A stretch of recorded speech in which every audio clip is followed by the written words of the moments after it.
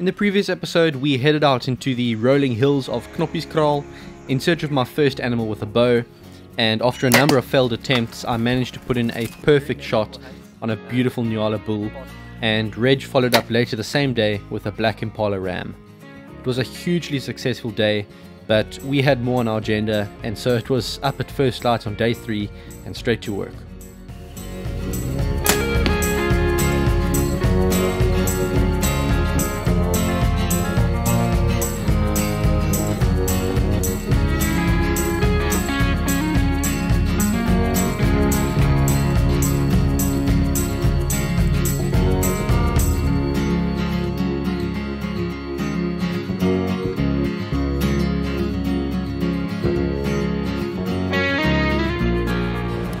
So yesterday I got the opportunity of a lifetime to shoot a Nyala bull with a bow, walk and stalk, which was amazing, and then Reg followed up with a black Impala ram with his bow. So it was a good day yesterday. It was challenging, but it was very rewarding. Today we're doing something a little bit different. We're going to be finding a blind on a hill looking down, and Luzon's going to try to get something. So we know a lot of Nyala come in there. We know there's a lot of activity there, so we're very optimistic, but I suppose we just have to get out there and hope for the best. We soon spot the blind sitting on a rocky hillside amongst the boulders and the bushes, and we begin carrying the bows and the cameras in. This is quite new for me, as I'd never really hunted out of a blind before, but I'm certainly excited for a new challenge.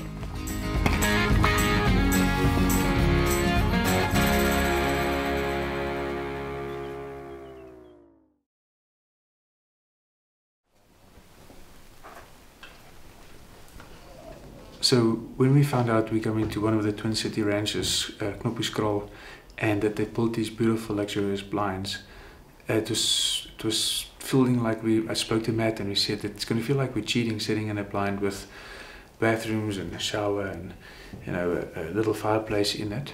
If you travel from overseas and you want to have a safari in Africa, and it might be a husband-wife team, if nature calls and the ladies have to use the loo, it's quite difficult in the bush. So it's always, it eats out at your time on the bush by going back to camp, driving up and down. So here you can have a luxury day whilst being in nature and have a great view. You can even spend the night and be here at first light in the morning. That was the idea behind this. It gets pretty cold, so the fireplace came. If you spend the whole day and you don't want to go in the bush, there's a bathroom. After a hard day, there's a shower, so everything just added on, and they made these beautiful blinds. And that comes from just hunting all over the country and spending time in blinds and seeing what you need to build a luxury blind. So we've actually had more success on walk and stalk. It's late in the season and it's already rained a little bit, so the animals aren't close to the blinds anymore as much as in peak winter, but we're still having a great time, something new for us, and loving it. We haven't shot anything out the blind yet. But with sitting in a blind, you're stationary, you're in one spot, and you rely on the animals coming your direction, which can be pretty frustrating, and you need patience, perseverance to sit in the blind and wait. So me and Matt are quite eager to go after the animals, so we opted for the spot and stalk route with Luzon, but today we're going to sit and hopefully Luzon gets a Nyala.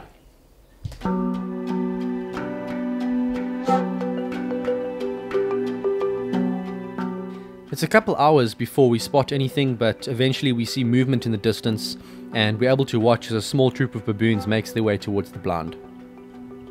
There's something really thrilling about watching an animal move towards you, completely oblivious of your presence.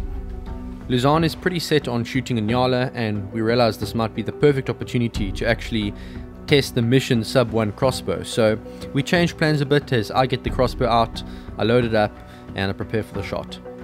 Baboons are considered the ultimate varmint here in South Africa, and I've shot many before, but not with a crossbow, so this would be a first for me. A few days earlier, I'd caught a glimpse of what the SUB-1 was capable of when I watched it place arrow after arrow right through the heart of a 3D gemsbuck target from 83 yards, so I was very confident, and eventually, with my heart beating really fast, my time came.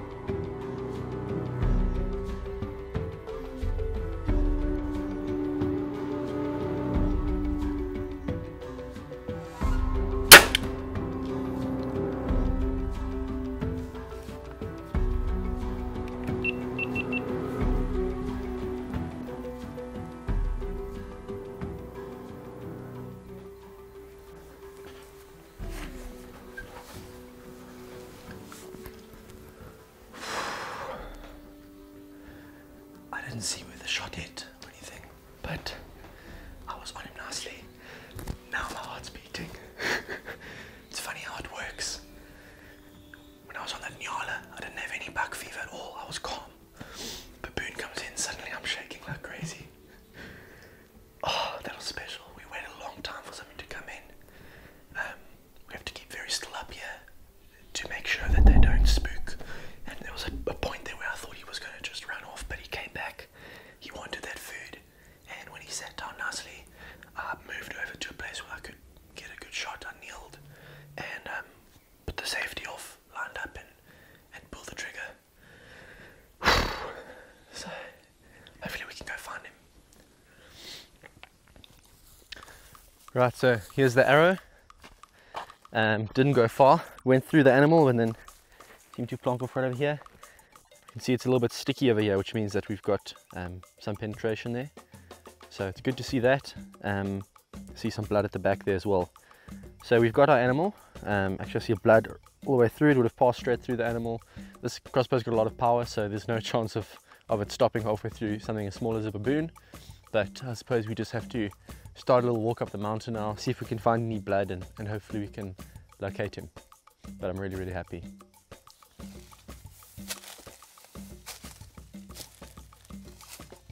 Aha! He's right over there. That's not even 50 meters from where he was shot. Nice big male baboon. Oh, look at that. It's a big boy. I can see where the arrow either entered or exited over there. We'll set him up now so you can see what he looks like, but that's a big boy. And I'll be honest with you, I didn't know how good the shot was. I felt good when I took it, but I was shaking so much from, I don't want to say buck fever, baboon fever when I took that shot. It's a miracle that I actually hit it. But I looked at everyone, they said that the shot looked good. We found the blood on the arrow and we've got our animal. So that's I suppose that's a thumbs up for the mission SUB-1. I've seen what this thing can do at the range, just putting arrow on arrow like 80 yards, and we were practicing. But yeah, it's nice to see it do the job in the hunting field with the broadhead on. Really, really happy. Well, this was a really special hunt for me actually for a number of reasons. I think firstly, I mean, the size of this baboon, this is a big male baboon. We'll show a close-up of his teeth now, but these teeth are seriously big. Yeah, you do not want to get in the way of one of these big boys. But I think in particular the fact that I was able to do a hunt with a crossbow for the first time, I've kind of fallen in love with this crossbow over the past few days. It's a mission SUB-1, and SUB-1 actually stands for SUB-1 MOA. So this thing can shoot, put 3 shots into an inch from 100 yards, which is crazy considering it's just a crossbow, not a rifle or anything like that. And we were shooting at something like 83 yards, and just we were able to put that bolt through the heart on the 3D targets when we were practicing. So we knew it could do the job. And the other thing that's cool about the setup is we actually fitted my side shot scope cam, GoPro scope cam, that I've been using on my air guns and my rifles over the past while, and it's been working perfectly. So hopefully that footage came out nicely and you can get to see that nice slow-mo of that bolt going straight through the baboon. Yeah, I was very shaky when I took the shot, but I felt good about it, and I think it entered right here on the shoulder on the right hand side and came out right there by his backside. So it skewered him properly, and with that large cutting diameter on those broadheads we were using, it did the job. In fact, I'm actually looking at the shot placement now. I'm surprised it even made it 50 yards. So yeah, really happy with that. Glad to get a nice big baboon down. It's been a fantastic trip here hunting at Knoppie's. Enjoyed it thoroughly, and yeah, we've still got probably half a day of hunting to go here, so we're going to head back out and see what else we can get. But that's 10 points to the 10 out of 10 to the mission SUB-1. Really, really happy.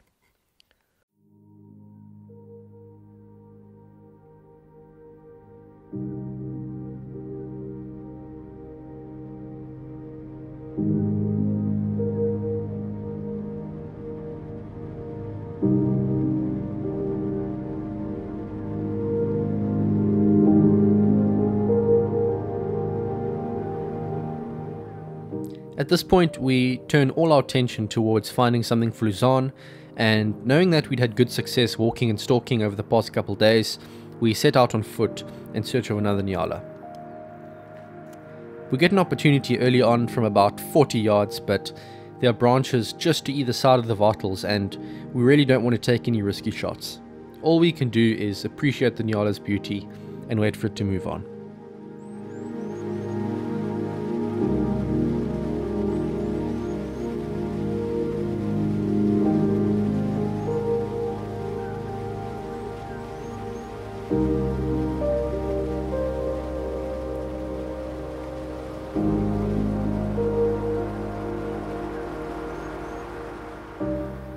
When he does move on, we follow slowly, hoping he'll give us a shot. But he's a little bit spooked now, and after a game of cat and mouse, he eventually moves out of reach.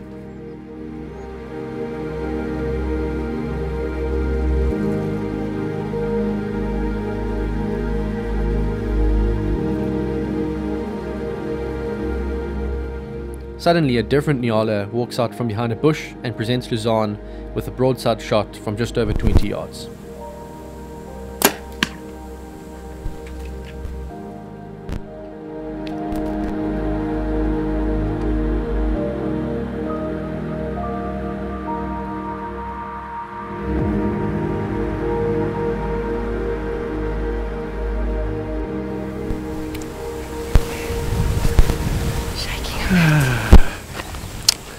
So Luzan had a previous opportunity on a beautiful Nyala similar to this one, and it was a 40-yard shot which she's more than capable of shooting at that distance, but there were branches on either side and she just hesitated, and I knew she could make the shot, but the confidence is 70% of the game, so she waited and this 21-yard shot presented itself and just put a perfect double lung into it.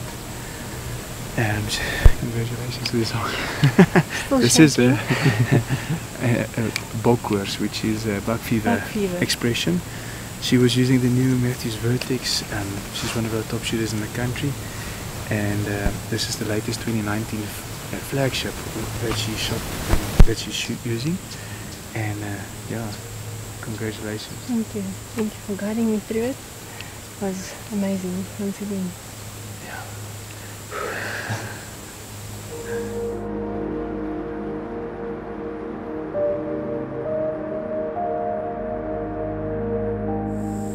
So this was the last little bit of our hunt at Crossbow, one of the Twin City ranches, and we just again want to thank Arnold and his whole team.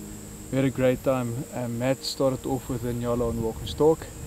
I then got to shoot a black impala walk and stalk, which was a dream come true, and then Matt got a nice baboon out of one of the blinds.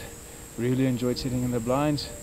And then Luzan finished off by also shooting a Nyala on walk and stalk, which we, yeah, just what a great time, beautiful place, and thankful to be able to have this awesome time here in South Africa.